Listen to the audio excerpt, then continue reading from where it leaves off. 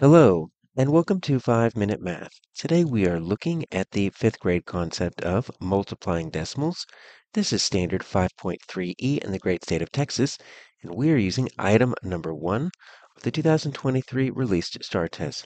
If you haven't done so already, please go ahead and take a moment to pause the video, work this problem out on your own, unpause it, and we will look at our answers together.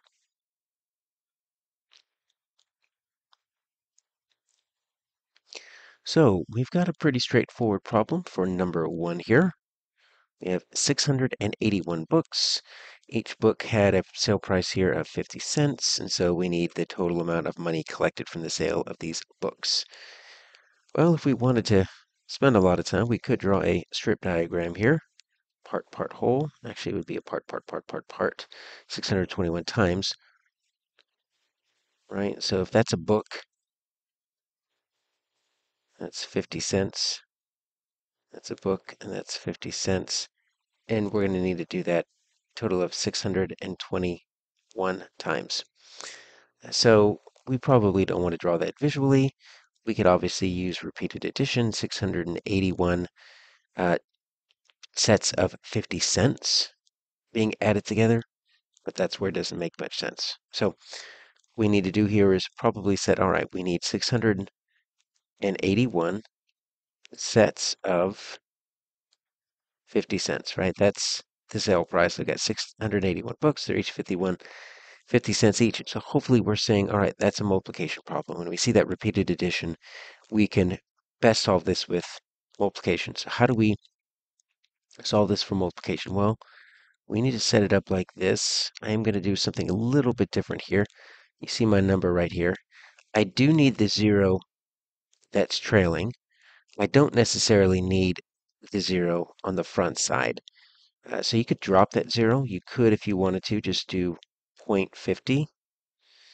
But let's just go ahead and do the whole thing, right? So this is going to end up being a 3 by 3, which, is a little bit beyond what we learn in third grade. Really, we just look at a 3 by 2. In fourth grade and fifth grade, really, we don't really get to that third digit on that third row.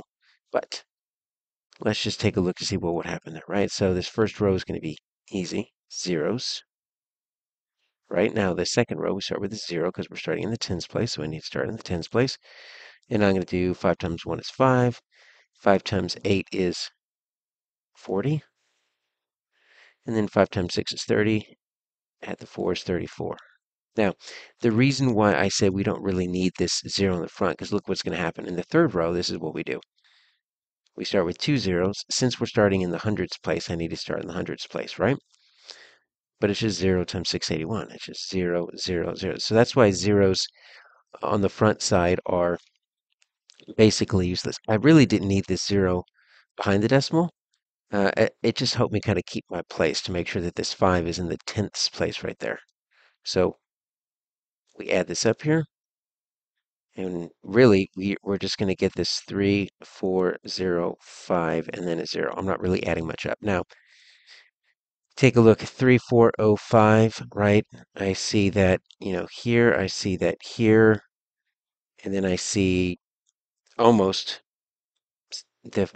except for the 4 missing right here and here. So here's what we need to keep in mind, okay? When we are multiplying decimals, you don't necessarily line up the decimals like you would addition or subtraction. You look at how many digits are behind the decimal in the factors. I've got nothing up in this first one, right? It's the decimals right there, but I got 2 digits behind the decimal in the second factor. So I need 2 digits behind the decimal in my product. So it's going to be 340.5. Now, let's see if that makes sense. This is 50 cents that's half a dollar, right? So really what I did is I took my 681, right? And I multiplied it by a half, or 681, and I divided it by 2. So 681, that's going to be 3. That's going to be 4. And that's going to be 0, and then 0.5, right? Because I needed that 10. And yeah, 340 and 50 works. So my answer here is going to be B.